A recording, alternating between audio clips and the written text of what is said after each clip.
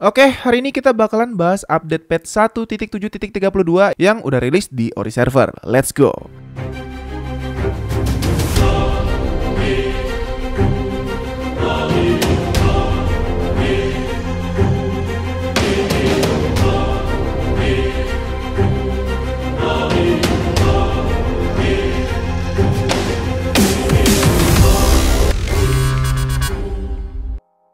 Ya, karena banyak hero yang dirubah, jadi kita langsung aja guys, bet nggak lama ya. Yang pertama, jangan lupa siapin BP sama diamond kalian, karena hero baru Joy bakalan rilis di 18 November 2022. Dan dia ini nggak gratis. Jadi buat yang BP-nya kurang atau pengen beli pakai diamond, jangan lupa buat top up di CS Diamond Store ya.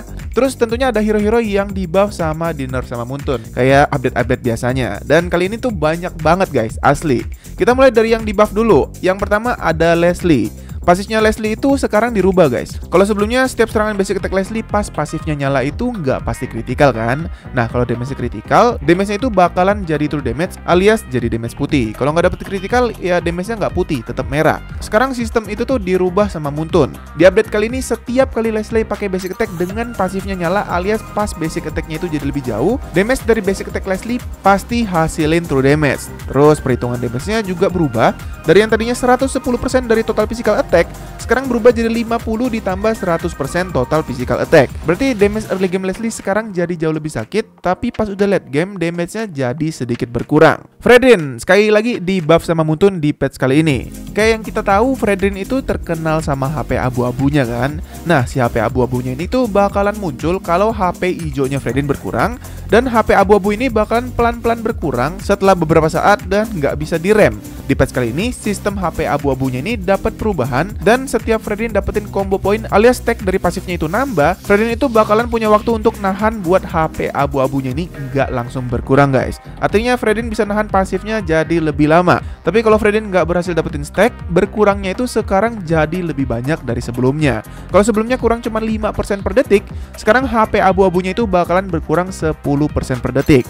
Terus regen yang didapat dari damage ultinya juga berkurang 5%. Skill 1 Fredrin damage-nya juga dinaikin, dan ulti dari Fredrin sekarang itu efek regennya juga ditingkatin kalau berhasil ngemplang kepala hero lawan guys. Carmilla, defense lawan yang dicuri waktu Carmilla ngasih damage ke lawan sekarang naik di early game-nya, tapi turun di late game. Dari 6-12 jadi 7-11. Terus sistem ulti dari Carmilla sekarang juga dirubah jadi kayak ultinya Nabi. Bisa di-cast dan diarahin mau dilempar ke arah mana. Ya, sistemnya dilempar, dan waktu dilempar itu bakalan ada lingkaran. Terus waktu musuh ada di dalam lingkaran ini, si musuh bakalan kena efek slow. Dan pas lingkaran ini udah selesai muter, si target bakalan kena efek immobilize plus efek damage number yang masih sama kayak ciri khas dari Carmilla ini guys. Damage ultinya turun, tapi efek sisinya itu dinaikin. Plus cooldown buat masuk ke badan Cecilian juga dinaikin dari 20 jadi 45 detik.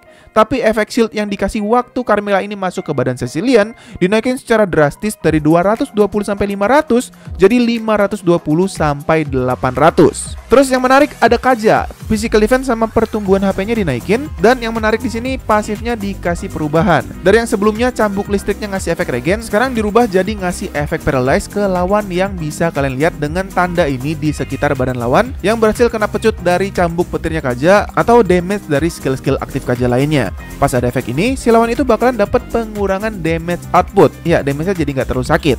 Skill satunya juga dapat perubahan. Dari yang sebelumnya kalau skill satunya berhasil kena lawan bakalan ngurangin cooldown pasif dari cambuk petirnya Kaja. Sekarang skill ini justru yang ngegantiin cambuk petirnya Kaja buat ngasih efek heal ke Kaja. Skill 2-nya dapat pengurangan damage super signifikan karena cuman ngambil 35% status dari item.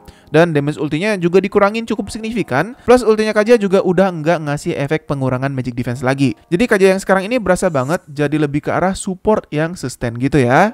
Minotaur, buat yang selama ini ngerasa susah jagain pasif Minotaur, selamat. Sekarang Minotaur pasifnya nggak berkurang kecuali ultinya dipakai. Tapi sayangnya, demi dapetin efek pasif yang lebih gampang, ada beberapa hal yang harus dirubah juga sama Muntun. Yang pertama, skill satunya ditingkatin. Sekarang lompatan skill satunya ngasih efek airborne, sebelumnya nggak ada. Jadi dari waktu game baru dimulai, Mino ini udah cukup nyebelin. Tapi sekarang efek heal dari skill 2-nya udah nggak nambahin pasif merah-merah di atas kepalanya Minotaur. Terus pas kita ngeden pakai ulti untuk nge-charge pasifnya, pasif yang nambah itu udah nggak sebanyak sebelumnya. Ditambah efek ulti jingkrak-jingkrak Mino yang tadinya 3 jingkrakan ngasih 3 kali efek airborne, Sekarang jingkrakan pertama sama keduanya cuman ngasih efek slow aja sebesar 70%, dan efek airborne cuman bisa kalian rasain dengan jingkrakan yang ketiga. Jadi ultinya sedikit nggak senyebelin sebelumnya.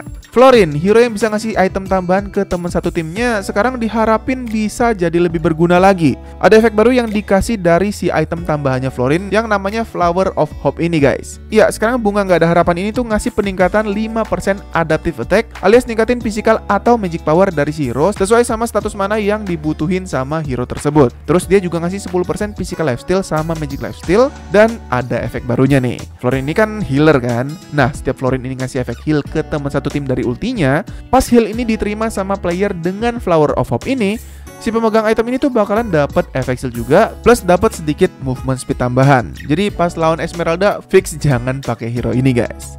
Aulus, sekarang damage Aulus sedikit dinaikin, jadi nggak terlalu harus ngandelin item banget. Buff damage dari pasifnya yang tadinya itu ada di 130% physical attack, sekarang berubah jadi ada damage dasarnya di 27-125, ditambah 100% physical attack. Berarti damage dasar pasifnya sekarang bakalan lebih berasa walaupun itemnya belum jadi. Terus stack pasifnya Aulus dirubah dari yang tadinya nambah per basic attack, sekarang kalau udah nyerang nambahnya itu per detik. Dan dari satu hit aja bisa nambah 3 stack karena pasifnya bertahan selama 3 detik guys. Tapi physical attack dari stacknya itu diturunin dikit dari 4-16 jadi 3-12. Plus movement speed tambahan waktu pasifnya ini penuh juga diturunin dari 15% jadi 10%. Terus skill satunya juga sekarang udah nggak ditahan lagi, tapi sistemnya tinggal di tap aja, jadi nggak terlalu nyebelin lagi. Dan pas skillnya nyala, Aulus bakalan ngapus semua jenis efek slow, ditambah dapat peningkatan movement speed, plus damage yang diterima sama Aulus dari depan bakalan berkurang 20% selama skill satunya ini masih nyala untuk 3 detik. Pikirin deh cara gebukin dari belakangnya gimana. Skill 2-nya cooldownnya ditambah dari 8-4 detik jadi 10-5 detik, dan peningkatan attack speed dari skill 2-nya ini naik dari 140% jadi 200%. HP regennya status dasarnya naik juga, dan efek dari itemnya justru diturunin. Dan yang terakhir ada penambahan dari ultinya Aulus yang ngasih efek slow buat setengah detik. Ya intinya Aulus yang sekarang jadi lebih GG lah. Lanjut ada Khalid, jadi lebih enak nih guys sekarang. Animasi dari basic attack waktu skill pasifnya nyala alias waktu Khalid ini naik pasir, sekarang jadi lebih singkat, dan waktu nyerang pakai basic attack dengan pasifnya nyala ini, Khalid jadi lebih nempel sama lawan. Plus ngasih efek slow 40% untuk 1,5 detik. Skill satunya juga sekarang ada efek baru. Setiap tebasan skill 1 Khalid ada efek narik-nariknya. Jeda skillnya juga jadi lebih singkat, plus damage dasarnya juga dinaikin sedikit di early game, tapi diturunin banyak waktu masuk late game. Otomatis main Khalid harus makin buru-buru diselesaiin gamenya guys. Alice, sekarang selain minion di lane sama hero musuh, monster hutan yang mati juga bakalan jatohin Blood Orb. Terus penggunaan mana dari ultinya dibikin lebih hemat. Selanjutnya ada Odette yang sekarang jadi mengejutkan. Pas dia ulti, bisa gini nih guys. Ya, pas ulti bisa geser dengan kalian mencet ultinya lagi. Bisa diarahin lagi. Ya, better lah ya sekarang, walaupun tetap waktu ulti bisa di cancel sama semua jenis CC. Lapu-lapu, skill 2-nya cooldownnya jadi lebih cepat. Terus pas ultinya nyala, defense yang ditingkatin dapat peningkatan cukup signifikan juga. Jadi sekarang lapu-lapu di mode 1 pedang bakalan makin tebal. Loyi, sekarang bisa mindahin temen jadi makin jauh. Sekarang jarak radius ulti di level 1-nya sama dengan jarak ulti di level 3 sebelum di buff guys. Dan jarak ulti di level 3-nya sekarang jadi makin jauh. Vexana, hero yang benar-benar ketergantungan banget sama Lord Mininya. Cooldown ultinya yang tadinya 60 detik buat semua level, sekarang jadi makin singkat pas udah masuk late game. Otomatis Vexana jadi makin nyebelin. Harley, cooldown skill 2-nya dapat pengurangan cooldown dari 10-7 detik jadi 8,5-6,5 detik. Tapi efek penambahan movement speed waktu Harley balik ke topinya sekarang udah nggak ada lagi. Jadi ini masuknya di buff apa di nerf? Kalian bisa simpulin sendiri ya. Xbox dikasih peningkatan pertahanan. HP dasarnya naik dari 918 jadi 998. HP armornya juga dinaikin dari 1102 jadi 1198. Yin yang kelihatan mulai nggak meta, defense-nya waktu ada di mode Lie alias waktu ada di dalam domainnya sendiri dinaikin dari 20-60 jadi 50-80. Gatot Kaca, dash skill 2-nya jaraknya ditambah, plus durasi charge sampai mentoknya sedikit dipercepat. Edit, damage ke minion naik dari 150% jadi 180%. Defense tambahan dari magic power edit waktu ada di mode mbak-mbak mungil dinaikin dari 2,5 jadi 3,2 poin. So di mode jarak jauh edit jadi nggak se-squishy sebelumnya. Baxia, efek pasif anti regennya naik dari yang tadinya ngurangin 30% efek regen, sekarang efek anti regennya jadi setara sama 3 item anti regen di 50%. Dan cooldown skill 2-nya di late game diturunin 2 detik, dari yang tadinya 10-7 detik jadi 10-5 detik. Balearic, penggunaan mana skill 2-nya jadi lebih hemat. Granger diharapin mungkin bisa balik lagi jadi jungler karena damage skill 1 ke monster jungle jadi lebih sakit dari sebelumnya. Otomatis Granger jungling jadi lebih cepat guys. Oke, hero yang di buff udah kelar, kita geser ke hero yang kata Muntun di adjust, tapi menurut gua lebih di nerf sih. Terutama buat si hero yang ini guys, Yif. Kayak yang kita semua sedihkan, ukuran papan catur ultinya dari yang 7x7 kotak tinggal 5x5 kotak doang guys. Tapi jangan sedih-sedih banget, karena sebagai gantinya, segala jenis aspek lainnya di buff yang menurut gua cukup menarik. Efek anti-sisi dari ultinya Yif sekarang dibalikin lagi, jadi dia nggak bisa disisi kecuali kena efek suppress.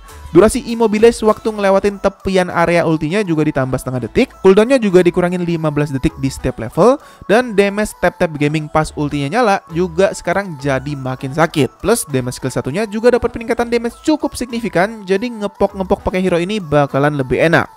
Zas, skill satunya cooldownnya jadi lebih singkat, tapi waktu si Brian ini mati, cooldown skill satunya nggak direset lagi guys. Dan lemparan biji-biji Zas dari skill 3-nya yang tadinya segaris panjang 5 biji, sekarang jadi 6 biji tapi 3-3 kayak gini guys. Ini termasuk adjust, nerf, atau buff, kayaknya cuman usernya yang lebih tahu ya.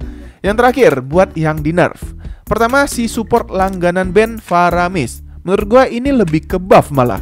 Cooldown skill satunya dipersingkat 3 detik, damage skill 2-nya dinaikin. Tapi yang menurut Muntun di nerf, sekarang itu untuk dapetin efek ulti Faramis, kalian harus selalu ada di dalam lingkaran area ulti Faramis. Pertanyaan gua, emang habis ulti Faramis mau kemana? Ya pasti ada di area war dong. Jadi perubahan ini menurut gua nggak bikin Faramis jadi lebih jelek guys. Gusion, kayaknya habis gara-gara di remodel jadi makin laku. Pasifnya diturunin untuk segi damage dari HP lawan yang hilang. Sekarang turun dari 4% jadi 3%. Terus damage skill 2-nya juga diturunin, walaupun kelihatannya angkanya kecil, tapi karena ini 10%, jadi menurut gue ini pengurangan damage yang cukup signifikan.